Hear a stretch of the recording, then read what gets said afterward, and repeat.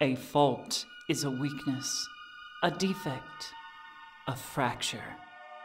Faults divide, tear, and consume. Here in the city of Chester's Chasm, we struggle to maintain that precarious balance over the precipice in the earth, in our lives, and in our hearts. This story is about 4 teenagers with faults of their own. The fault between my faith and freedom. The fault between my family and identity. The fault between my choice and my obligation. The fault between my life and death. As these fractures grow, we stand at the edge and ask, what must we sacrifice to sate the void's endless hunger? Is it possible that the answer lies within all our faults?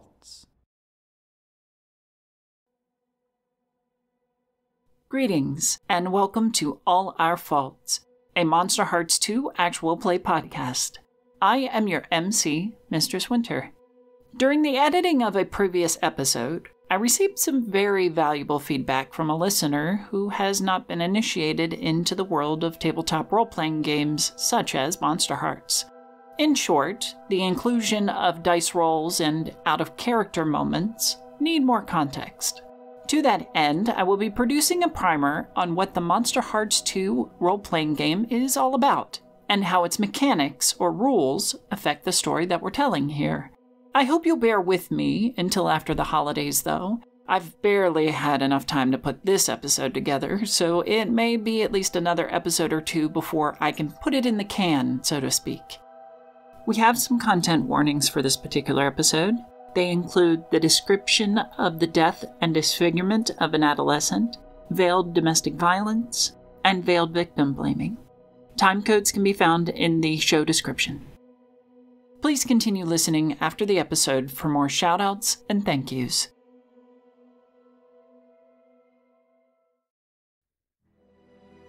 Chapter 4. Giveth and Taketh away.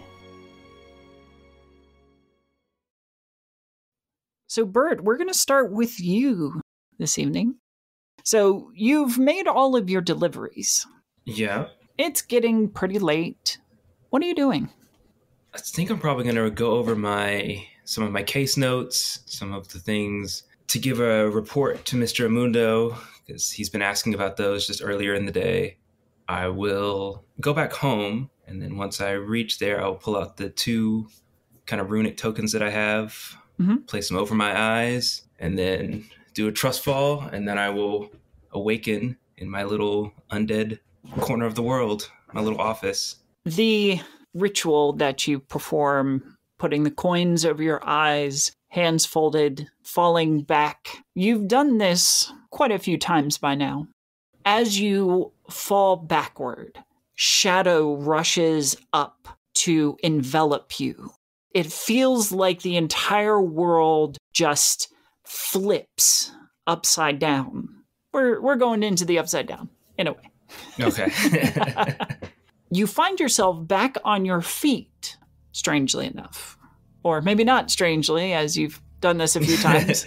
I think the first time it threw me off, but I'm used to it by now. Yeah, the first time you probably stumbled, expecting to be on the ground, so you didn't support yourself with your legs until you realized that that would make you fall again. Yeah. This time, however, being practiced at it, you simply step off from your point. Your bedroom has been replaced by these dark wood walls with windows peering out into blackness. The eerie silence that pervades this place is unsettling, to say the least. But even more are the subsonic sounds, the ambiance, if you will, that is kept at bay by the walls, but you know it is out there. This thrum of dark energy, this lapping of unnatural waves against the hull of this boathouse. And if you were to leave this sanctuary, as you have done maybe once before, maybe out of curiosity, despite Mr. Amudo's warnings, the wailing would commence, building to a shrill as the ghosts and the dead of the Styx call for aid, call in their pain and suffering and fear. Have you decorated this place? I think a little bit, but it's not complete because I think all of my notes and like maps and stuff are scattered between all of the locations I frequent, all of my little haunts. So there's some in my room, there's some in Greasy Gary's supply closet that I work from sometimes. I think I have a couple like at school. So there's just kind of incomplete pieces. And also I don't want anyone, like if anyone's following me or also trying to solve the same mysteries I am, I don't want them to get the complete picture. So I have scattered my clues and puzzles throughout my haunts. Interesting. I like that. That's really cool. So what equipment, what tools do you have established here? So I think I probably have my main conspiracy board with all of the really important clues because I'm the only one that has access to this place that I know of. Mm-hmm. I probably also have some maps, maybe a few occult books that I could find about this place, the death, Styx, maybe how it works in ancient times, because I know Mr. Amudo's always talking about, the cycle. So maybe trying to find out a little bit more about that because I'm newly in the cycle now. So yeah, I think, and then maybe like a tape recorder where I can record some audio notes. Your murder board is a large piece of stone, like a dark granite that you are able to chalk on, as well as pin things up with magnets. The stone is highly magnetic, so you're able to attach things with little decorative magnets. You've even got one that's a Greasy Gary magnet that you put up there. Yeah. What are you looking for here? I think I'm compiling some of the activity that I've seen recently, and then definitely want to focus on those reenactors that I just met, because I'm not sure still if they're real or ghosts. That whole encounter was a lot. They were either very convincing or there's some kind of big clue that I've missed. Sure. That there are dead going around ordering pizzas. And also, I think Mr. Amudo gave me a warning that something big is coming. So if there's any leads or anything to that nature that I've stumbled across or something that I've overlooked, looking back over, like just trying to find out, getting ahead of what is coming or what might be coming. Okay. I think we're going to truncate this by having you roll to gaze into the abyss. All right. And that is dark. I'm not good at dark, but we will see. Oh, I'm going to get some experience because that's a 2. Your murder board, aside from a few small errant paranormal incidents that you've taken care of, has largely not changed in recent months. Even as you stare at the board, an article that you don't remember placing up on the board catches your attention. It looks to be from, let's come up with a local newspaper. The Daily Gazette. It's boring. Isn't that a real newspaper? I was say, I think that might be a real one. Yeah, I think it is, yeah. I mean, that's like a real newspaper in 100 towns. I was going to say, like, are you looking for like a weekly world news or like an actual newspaper? Like a local one, something that the city's residents would use for local news. Okay, so like a legit one. Yeah. I would say the Falls Inquirer. Okay. So the Falls Inquirer. Yeah. So the Falls Inquirer. It is an article clipped from one of the last standing print newspapers in Chester's Chasm. The headline reads, "Homeless City Causes Viral Outbreak. Citizens urge officials to tighten restrictions around homeless camps." Is that near here? Is it a recent one? Is it a recent headline? It is recent. Okay. Just in the last week. Oh, okay. Now, this article may be mundane in nature, but it's up on your board. Right. And you said I don't remember exactly putting it up there either. Correct. Okay. Can I take it down and look closer at it? Is there any names that stick out or any events that I would have remembered or... Think that's gonna be another gaze into the abyss. Okay. Maybe you can do better. That's another 2. All right. Okay. All right, I'm gonna stop asking for those because you're gonna level up way too fast. You don't remember anything about the article in particular. Okay. In your limited experience, you have run into a few malevolent undead entities that have caused issues like minor pandemics and epidemics and just made whole swaths of people sick by their presence alone. Whether or not this is the case is yet to be determined. Okay. Do I have any, undead contacts I could possibly reach out to and see? Ooh, sure. Who do you know? Who do I know? Maybe I've met somebody that died in the chasm at some point. Okay. There used to be an orphanage in the mall. Now, we're talking early 1900s. There was a massive fire that consumed large swaths of the mall, and the orphanage had been taken by it. Most of the children housed there survived. There was one, however, who did not. His spirit, lacking a structure to inhabit and haunt, now kind of wanders the alleys and streets around an apartment building that had been built in instead. We'll call him Alvin. Alvin, okay.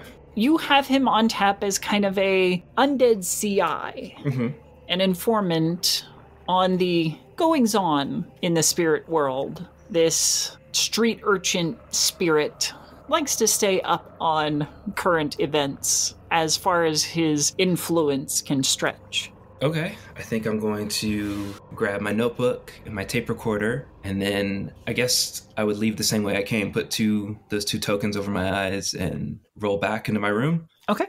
Yeah, I'm going to do that, and then is it late enough that I have to sneak out, or should I just leave? It's pretty late. It's we'll say after 11. Okay. However, if I remember your relationship with your dad well enough, I don't know that he's going to care. Okay. If I can avoid talking to him, I will, but I just didn't want to have to explain where I was going at 11 o'clock with a little briefcase. You head down the stairs and take a peek in the living room. You'll see the light from the TV screen flickering as whatever show is playing on it. The silhouette of your dad in his chair, a couple beer bottles next to the chair, indicated that he's probably relaxed for the evening. If he's not asleep, he will be very soon.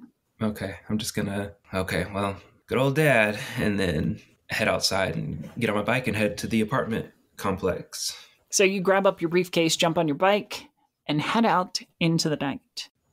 Pedaling past the residential areas into the mall proper, and end up on Picante Street, where you'll find poor little Alvin.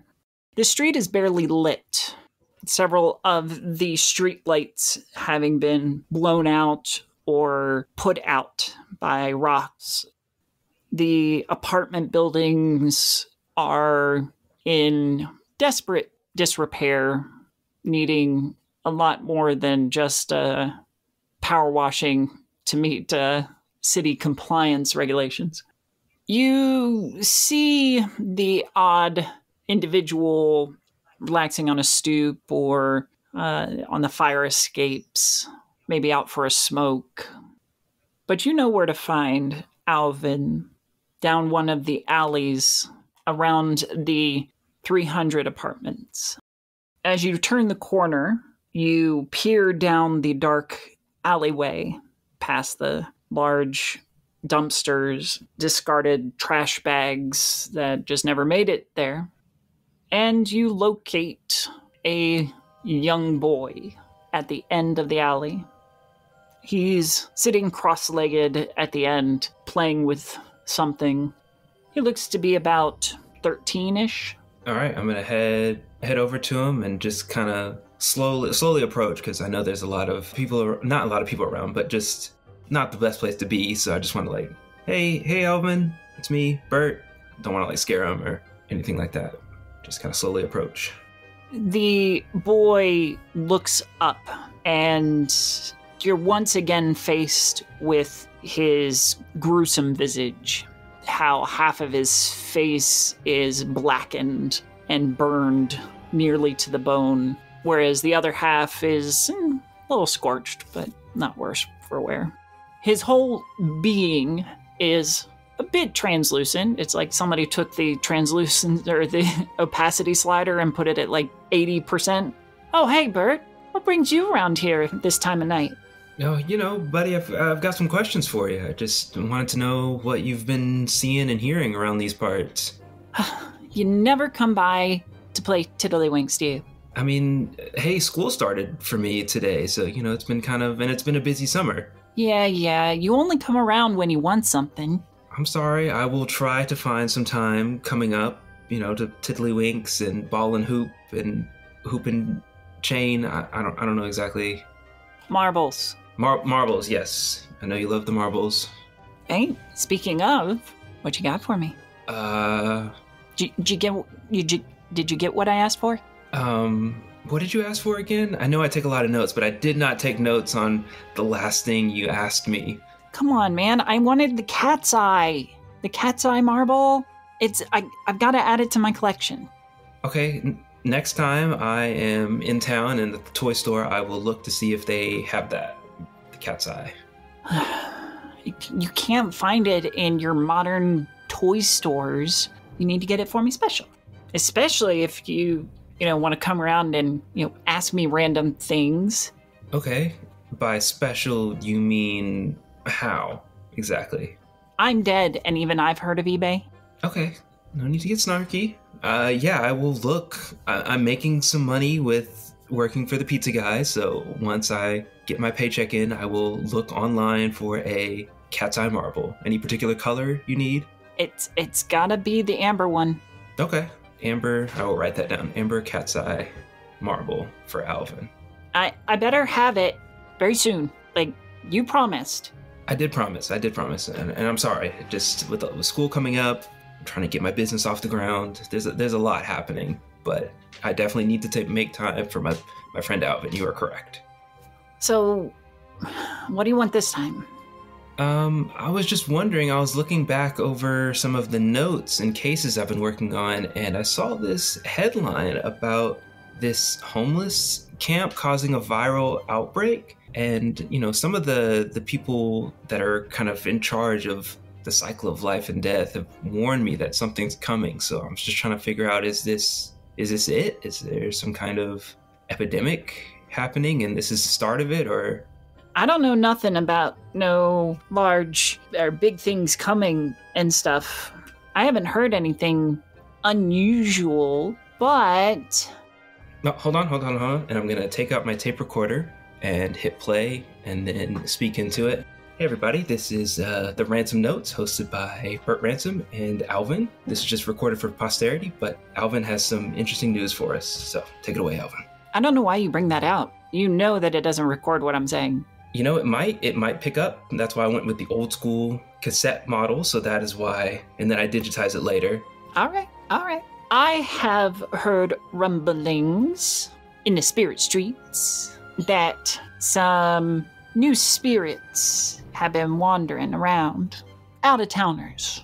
And they're causing a little bit more trouble than they usually do. It's possible that one of these visitors is nesting among the poor folk of the city. Okay. Now, when you say out-of-towners, do you mean out-of-town, like in the land of the living that they came here, or they came from the land of the dead to here, from the chasm? Oh, I don't know. All I know is that they're dead and that they are now here. Okay. Are they causing problems, or are they just... Yes.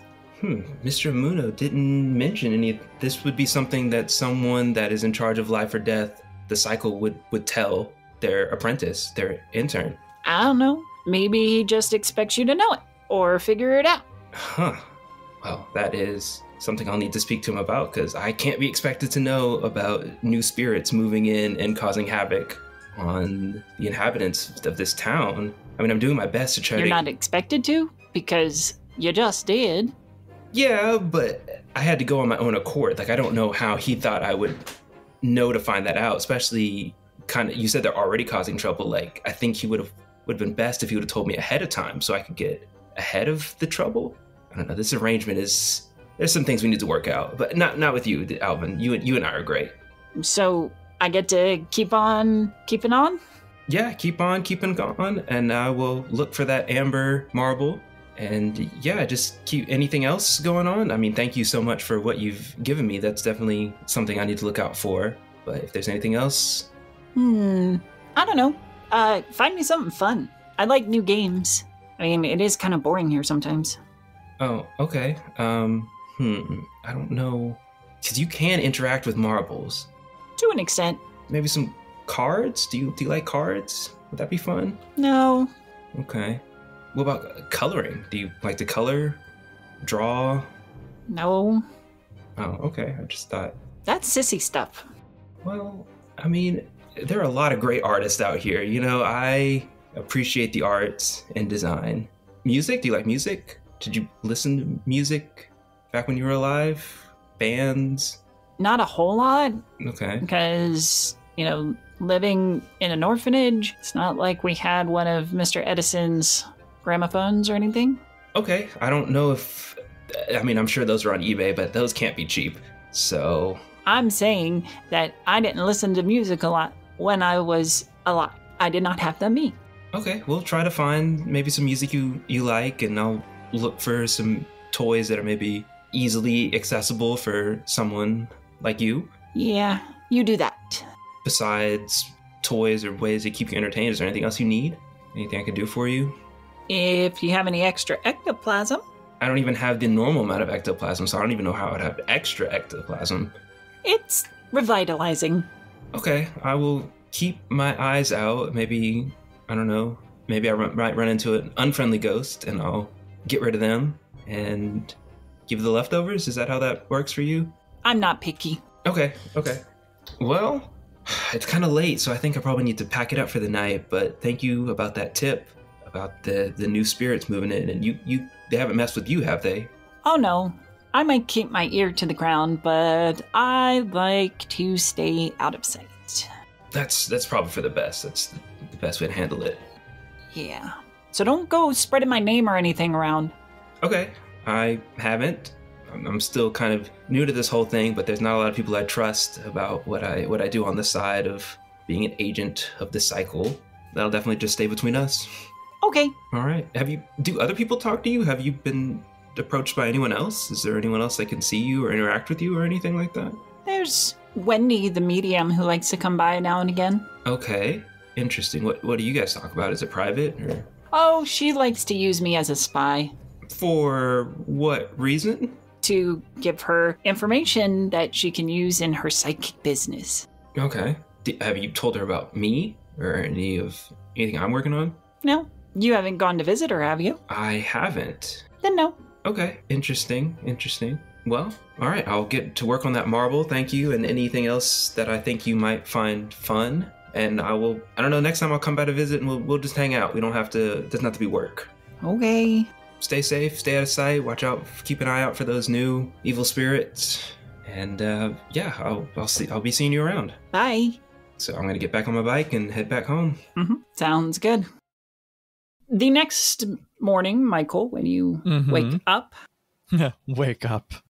I just brood quietly and wait for the sun to pop up. You can hear movement throughout the house in those early hours as your parents go to prepare for their high-powered jobs. You getting ready for school? Yes. Get up, bathe, dress, pretend to eat. The normal. When you come down to pretend to eat, you sit down at the table with your brother Gideon, and your mom comes in. Mother, you're home. Letitia Delacroix hurries in, always moving very quickly and purposefully, seemingly trying to get as much done as she possibly can at any given moment. She addresses Gideon first. Annabelle will be here in about 5 minutes, so make sure you finish your breakfast. Michael, whose are these? And she holds out the keys. Oh, those are friends. A friends? Yes. They're a friends. A friend lent you a Mercedes-Benz S-Class. Yes. And let you just drive home with it. Yes. Friends were drinking last night, and they weren't safe to drive. So I brought them home, and then had to get myself home. Sorry. Roll to keep your cool. 13. Your mom narrows her eyes, searching for any gaps in or weaknesses in that very generic, vague story. Who did they belong to? Who is the wealthiest student at school? Ooh. Or no, who's the second wealthiest student at school? Outside of me. You know what? We will say that is Taylor. Yeah, Taylor Lyman. Taylor Lyman. And you're going to be returning it today, correct? I do believe so, yes. Good. I do not want to see a stolen car police report coming across my desk today. I have too many other things to do than to handle your frivolities. Of course not, Mother. Good. I would never. You know this. Then you won't need a ride or anything to school? Today, no. You're going to take care of that vehicle, unlike the one that you wrecked this summer? I'm gonna roll to keep my cool at that one. Okay. That one's gonna get under my skin. Sure. 6. 6. Yes, Mother. Do not take that tone with me. You totaled your car, driving recklessly. Do you know how difficult it was to get you out of those citations? I'm just glad that your little friend in the vehicle didn't press charges for any injuries he may have had. Perhaps this will teach you to better control your vehicle. Yes. Good. Now I'm running late, and I will be late, so make sure Gideon gets put to bed. Do you mean put on the bus, Mother? It is the morning. Annabelle will see to that. And she will kiss Gideon on the head and head out without as much as a have a good day. Michael will, the second she leaves, turn to Gideon. Hello, little brother. How's breakfast? It's good. Okay, good. He's trying to stay invisible and away from this conversation, but now that it's passed, he's slowly coming out of his little shell. Michael will walk over and scruff his head. No! Finish your breakfast and finish getting ready. I'll wait until the nanny is here. Okay. You wait until Annabelle gets there to head off to school. Let's skip ahead to lunchtime. You know, everybody loves a chance to gossip and talk with their friends at lunchtime, including the four of you. I think I don't normally sit with everybody else. I'm usually on my own, but today I think I'm going to try to sit next to Michael and see what he's got going on. Okay. Michael will normally be sort of off on his own, probably staring like at William Harker from the distance, just finding a way to sort of, pine. Burt, do you take notice of Michael's distraction? I think I do, but I think I'm also distracted by Michael, so I'm not paying too much attention to it. Oh. Yeah, so you'll come to me sort of staring off into the distance, and I might not notice you sitting down at first. All right, yeah, so I'll just sit down and just be like, hey, Michael, how's it been going? Oh, hi. Oh, hey. This is different.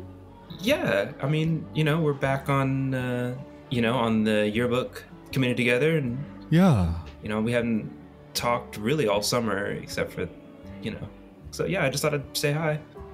How are you?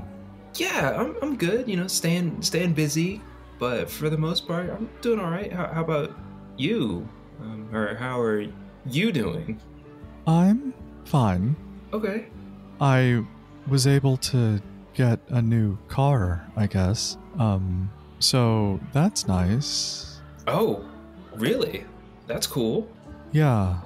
We're gonna see how that goes. Yeah. What kind is it? What is it? Don't worry about it. Oh, okay. I wasn't worried, but I'm glad you got something reliable. Yeah, it's awesome. Speaking of, have you connected your key chains to the new set of keys? Yes. I would have at some point by now realized that they are missing, and I don't know where they are, and I am not going to mention it. Okay. Because you haven't pulled out your keys, so... Yeah, and I would have, knowing Burt's possible sensitivities around our economic disparity, would have avoided showing the keys anyways, knowing the logo that's on them. Fair enough. How are you enjoying your book so far? I know we're just a day in, but you've always been, super excited about your photography and stuff, so you get a chance to put that on our platform. That's cool, right? Yeah, I am excited about that, and the fact that I was able to use my own camera.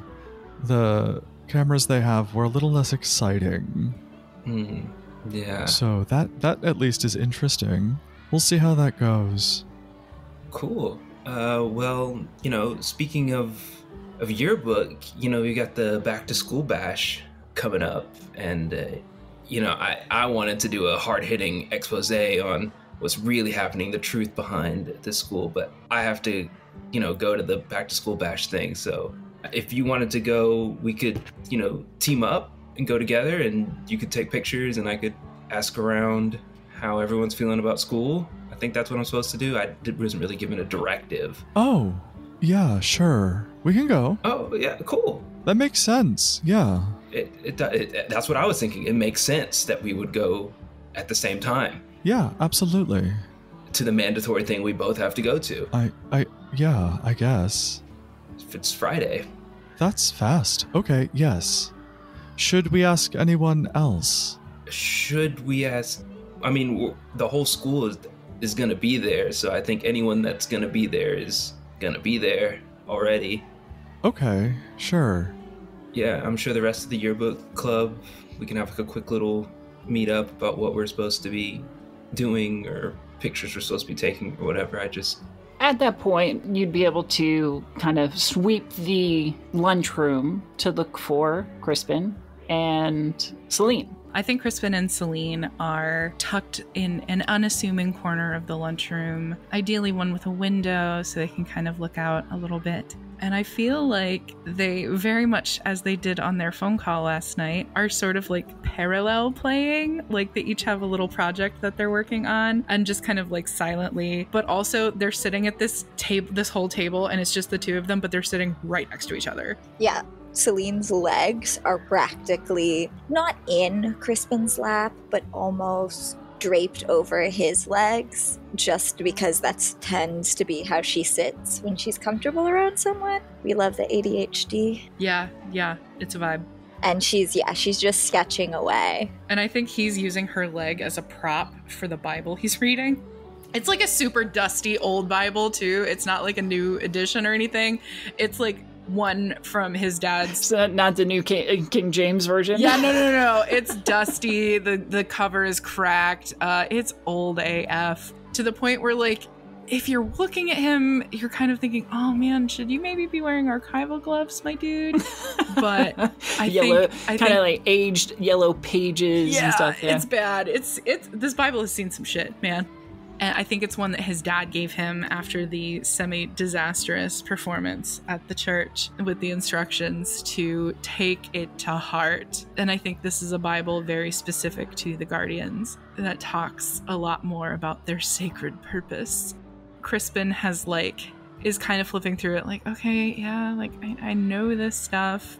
He had never taken it super seriously because he had always sort of assumed that by the time his time came, he would have found a way out of it. So now that it's here, he's just like, oh, shit. Like kind of cramming almost. Like, all right, well, I guess this is real. Let me ask a quick question. Has your father ever laid hands on you? Oh, absolutely. It's not funny. I'm uncomfortable. That's why I'm laughing. It's a common defense mechanism. You're fine. This morning, after you got back from church, the anger that he took out on you has left you sore and bruised in places you weren't even sure you could be sore in. Yeah, Crispin is absolutely wearing like a really old, soft, long sleeve t-shirt and like his softest, most stretchy like pair of slacks in an effort to be as comfortable as possible today after this morning. I would like you to record that as one harm. Okay, I will do that. Cool. I mean, not cool, but Yeah. cool. Speaking of things like that, since Crispin and Saline are so close together and she would be sketching, you might notice, Crispin, that there are like bruises around her wrists. She has not said anything about this. She is ignoring it entirely, potentially, but they are there. I think Crispin absolutely would notice because he notices everything about Saline. Aw. Really, listen, he's real sad boy, okay? He's precious. We love him. We love to see it. We do. I think he takes a few minutes to work up the courage, but then he sort of gently leans over and just pulls the sleeve, like the wrist of her sleeve back to get a better look at it. And he goes, "Is this what you didn't want to talk about last night?" She freezes as soon as you go to touch her, and she's in this like suspended moment. Almost if she's going to flinch, but she doesn't. But she's definitely not expecting something positive of this. And as you ask her that, she'll just, maybe it doesn't really matter. Maybe, yeah, it is. It does matter. It does matter. But if you don't want to talk about it, we don't have to. I just, I'm here. I care. It matters to me. It's really fine. It's nothing. I just, wrong place, wrong time, I guess. I mean, is there any such thing as the right place? Maybe not. You promise you're okay? She'll kind of look up at Crispin and study his face for a while, just kind of searching for any sign of ungenuineness. I can't think of a better word. Before she just kind of cracks ever so slightly. I mean, no, not really. What can I do? You being here is really nice. I feel safe with you. And that's not something I often feel anymore. Crispin sort of preens at that. That is clearly extremely pleasing to him. And he's trying not to be a douchebag about it. So he specifically doesn't choose that moment to like put his arm around your shoulder. But I think instead he gently with his thumb rubs over the darkest part of the bruise and just goes, "I hate it when you get hurt. You don't deserve that. And just, if you ever need me, you know where to find me." There's clearly an inner conflict that is crossing over Saline's face. Crispin wouldn't know what it's about, except for the fact that he's known Saline for a while and knows that in recent months, at the end, spring-ish of last school year, there was a change in her. She's very much so considering like all the ramifications of what Crispin just said, particularly the "you don't deserve to be hurt, I hate it when you get hurt," and she is quite literally being hunted by some fae being. So there's like some guilt that flits across her face. There's some confusion, even like some anger, before she just kind of settles on trying to close her expressions off to Crispin, but it is too late. He would have already seen the emotions kind of flit over her face. Well, sometimes people get hurt. It happens, and we just have to live with it, I suppose. Crispin is visibly unhappy with that answer. He's doing his best not to like make Saline feel bad, but I think that sort of triggers his white boy saviorism reflex, and he just goes, well, that's not the way the world should be, and if I ran the world, then I would rain down fire on the people who bring harm, and like I think he goes on a little tirade almost, and I think he only stops when he realizes that he sounds like his father. Ooh. Mhm. Ouch. Ooh. Oh, that's good when everybody makes that noise. I love all of that. We're going to pause that real quick. Our scene is going to flip back over to where Michael and Burt are sitting. Hey, can you do a quick favor for me, Michael, if you're not too busy or anything?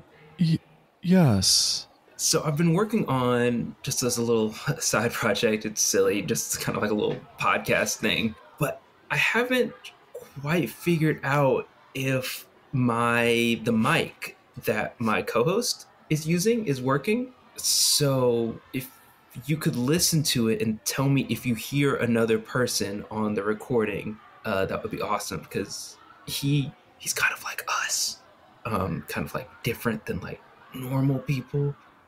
Are you trying to get me to listen to your podcast? I mean, no episodes are out yet. I just wanted to know if it can be picked up, because he's kind of like a supernatural being, kind of like us. So maybe other supernatural beings can hear him or not. Oh. Is that why you sat with me at lunch? Yes, that is the only reason why I came over here to sit with you at lunch.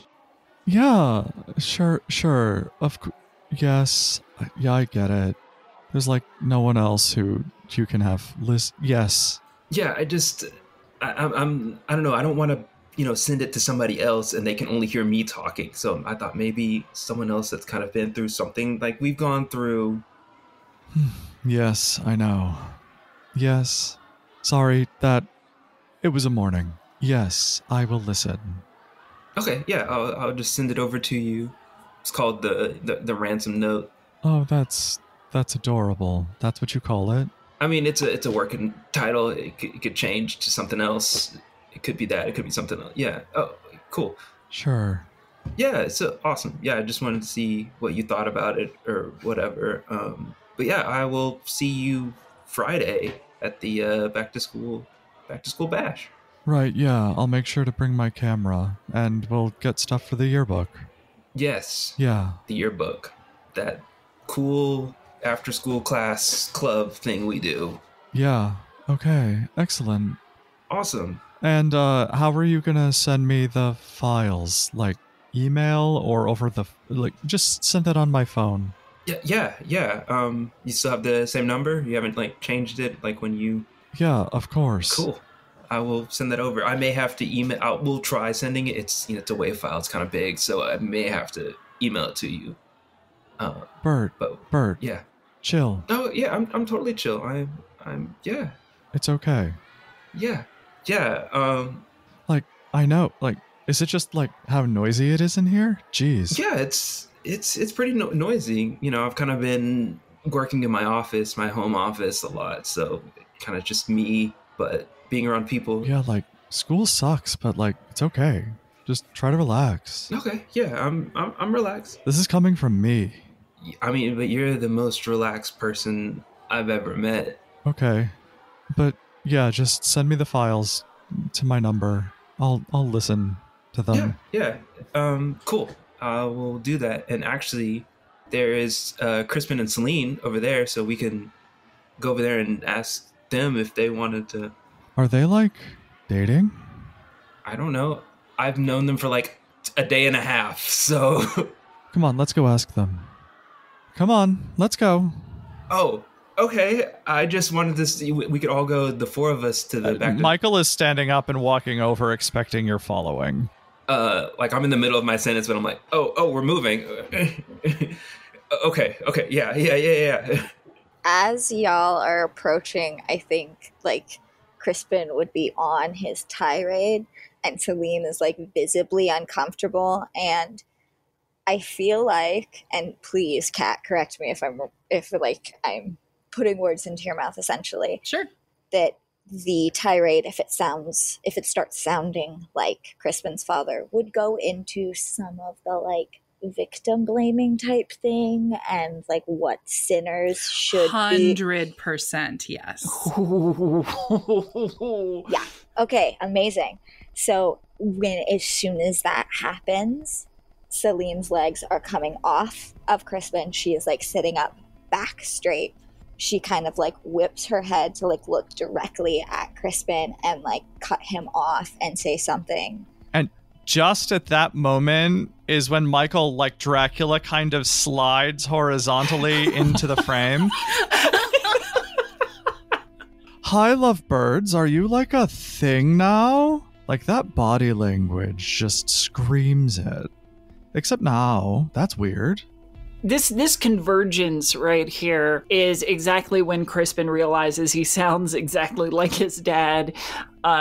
Saline is about to hand it to him, and then Michael just slides into view. With Burt, like, breathless behind. Hey guys, we just wanted to see if you guys wanted to... I mean, of course we're all going to the back-to-school bash, but maybe we wanted to go, like, as the four of us for yearbook. Yeah, we were thinking of, like, grabbing stuff, like pictures and information for the yearbook. Made sense to me. It was Bert's idea. Crispin is so excited for this change of topic. Saline is sitting there clearly pissed. Like, Crispin would know. She is, like, seething. Yeah, I think he just went into, like, full preacher mode, which I don't know if that's a thing that he has done ever in his life. So it's potentially the influence of the upcoming vigil and his morning with his father and Father Miller. So I think he is very cognizant of the fact that he has fucked up and Saline has every right to be mad at him. And so I think he sort of is fully avoiding eye contact with her. Yeah, we should definitely make plans to go together as a group, as a team. Wait, I've just had the perfect idea. It'll be a double date. What? You okay with that, Burt? Sure. Okay, great. Are we bringing more people than just the four of us? Well, a double date means that we'll be on a date and then they'll be on a date. I didn't know y'all were dating. We're not, but I think it'd be cute. Okay. How do you two feel about that? I mean, we're also not dating. Yeah, that would be weird. That is like the wrong thing to say, and she gets like more pissed. Crispin's not doing well. Oh, well, never mind. Saline, will you roll to keep your cool? Oh no. Oh, that's a 2. Saline, you're losing your cool. What does that look like? So I think that what this looks like from Saline is like she almost bristles kind of thing, but she's also not super comfortable with being like angry outwardly and stuff like that. Sure. So she kind of like there's this nervousness to it, and she ends up like grabbing at her hair and kind of pulling it to one side and fidgeting with it, which would give Crispin a full view of the top of her Fae mark, which he would probably think is a tattoo. Yes, but I'm going to add to that.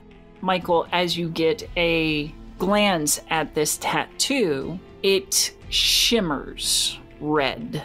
You might be able to rationalize it as like this red pearlescent ink, but it just seemed to be something more. Mm-hmm.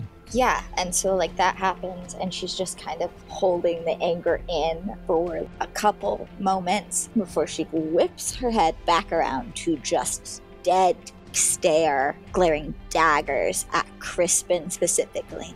Oh, it would be weird to go on a date with me? God forbid you go on a date with someone like me. I'm so sorry. Some harlot who, it's just her fault that she gets attacked, isn't it? And she's just then gets up, slamming her hands against the cafeteria table, and goes to just like walk away.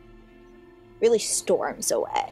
And I do think she ends up leaving her sketchbook in like the fit of anger. Fair enough. Burt is going to turn towards Crispin, kind of like, no, I can kind of see where you're coming from. Like dating someone that you like work with. I don't know what the school's policy about that is. Crispin is gonna dead-eye stare at Burt, like, really? Michael's gonna put his hand on Burt's shoulder. Sorry, Burt. Looks like the double date's off. We'll just have to go as co-workers. I mean, that's what I wanted from the beginning, so I don't know what we're doing here, but I think I'm going to reach over and get Celine's sketchbook, and then I was like, I think this is Celine's. I'm going to try to give it back to her and like head to her where she stormed off.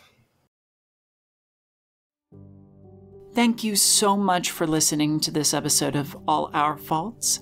Thank you to the Tabletop Tailspinners Network and director Emma Kokar for our home and all that you do for us. A shout out to our friends over at The Silent Secrets, a Monster Hearts 2 podcast over at Ghostlight Media. Their continued support means so much for our budding show. And a huge thank you to my wonderful cast.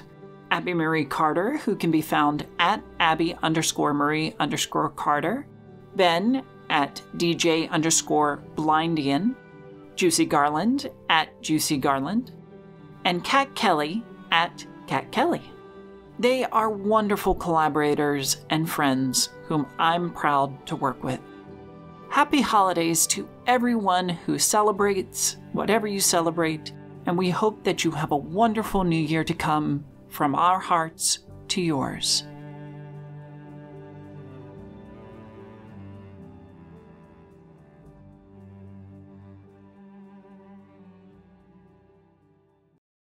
Oh, that's a 2. Oh no. Oh no. Oh. We are the 2 crew today. Oh, shout out to the 2, crew. and 2. Shout out to the 2 crew. I think we're up to 2 cubed. Burt had 2. I had 2 and twos. and then Crispin had 1. So yeah, we're 2 cubed. Please stop. Everything's going to plan. This has been a tale from the Tabletop Tailspinners Network.